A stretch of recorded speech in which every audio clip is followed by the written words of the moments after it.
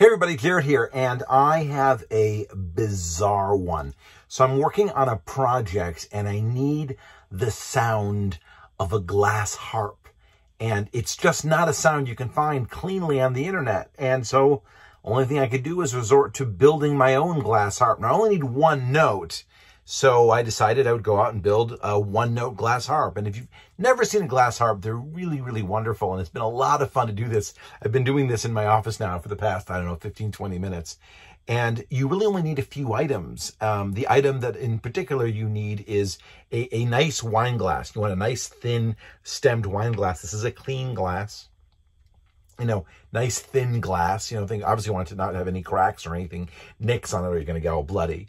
And then I'm using, not distilled water, I'm using filtered water. And it's important that you use a sort of very clean water. You don't want everything to whatever.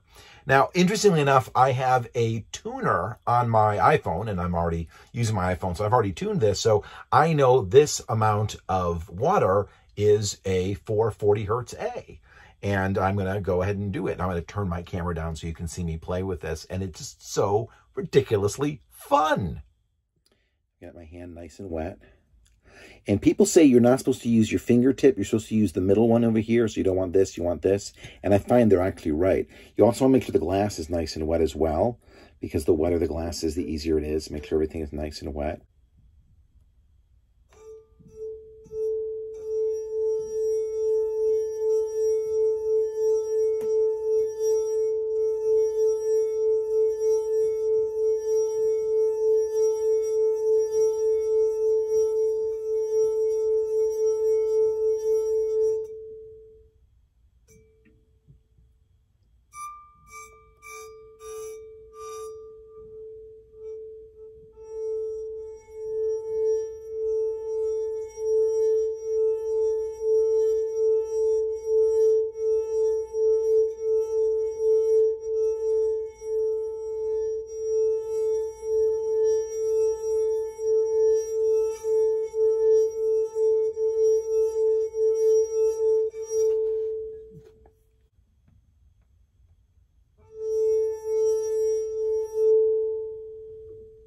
Ta-da! Wasn't that fun?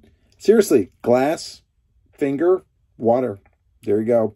Like, subscribe, follow, share. Yeah, bye.